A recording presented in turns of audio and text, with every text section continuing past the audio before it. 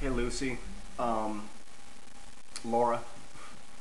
Listen, I don't think karaoke's about like laughing, but I don't think it's really about being beautiful or even being a good singer, but more like about like you said, like a place where we can. I think you said that we can just kind of just express ourselves. And the truth of the matter is that there's the only bad karaoke is when we aren't enjoying it.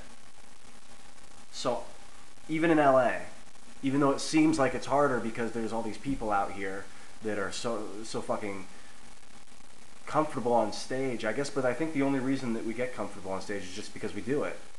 So do it. Do it. Go to the Bigfoot Lodge up on Los Feliz Boulevard.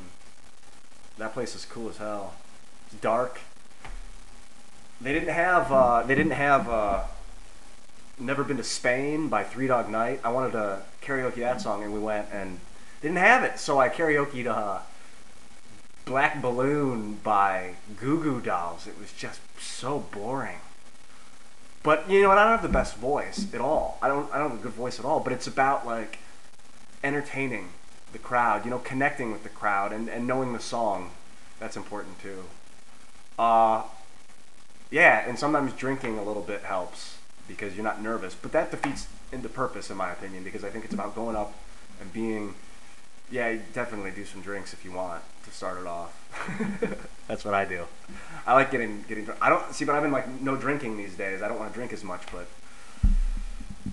karaoke is it's intense.